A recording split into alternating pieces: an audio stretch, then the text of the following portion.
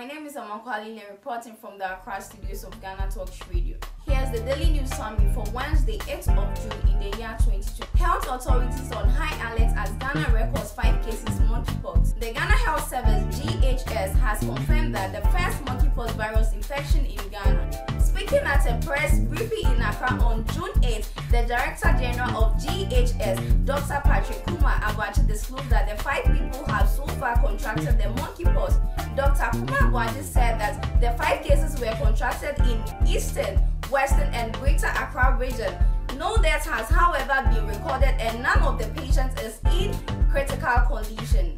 Walmart expands transportation partnership with electric hydrant vehicle pilot. Retail giant Walmart Inc. on Wednesday said it was expanding transportation pilots with manufacture of electric, hydrogen and natural gas powered vehicle including Cummins Inc. and Dima Trash Flighted.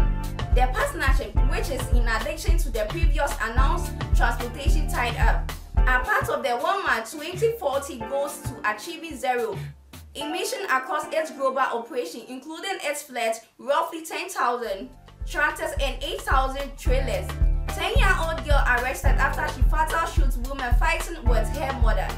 A 10-year-old girl from Florida has been arrested after police say she reached out a gun from her mother, backpack and fatally shoots a woman during her physical attraction between 2 women and Memorial Day. The Orlando Police Department detained the unidentified girl and placed her in custody at the Uniroad Detention Center and Tuesday. The department said in a statement that she is yet to be charged while her mother was arrested with multiple offenses. Foo Fighters announced tribute concerts for the late drummer Taylor Hawkins. American rock band Foo Fighters will play 2 tribute concerts after their late drummer Taylor Hawkins taken in stage in London and Los Angeles in September. The group said on Wednesday.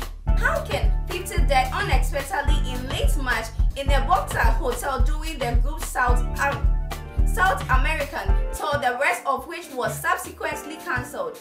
Zverev undergoes surgery on torn ligaments in ankle after French Open exit. German world number 3 Alexander Zverev underwent surgery on the ligaments in his right ankle on Tuesday after he was forced to retire from his French Open semi-final against 2022 times major champion Rafael Nadal last week. Next week, I'll reach a career high ranking of number 2 in the world, but this month I had to undergo surgery, Zverev said in a post on Instagram with a photo of him and hospital bed.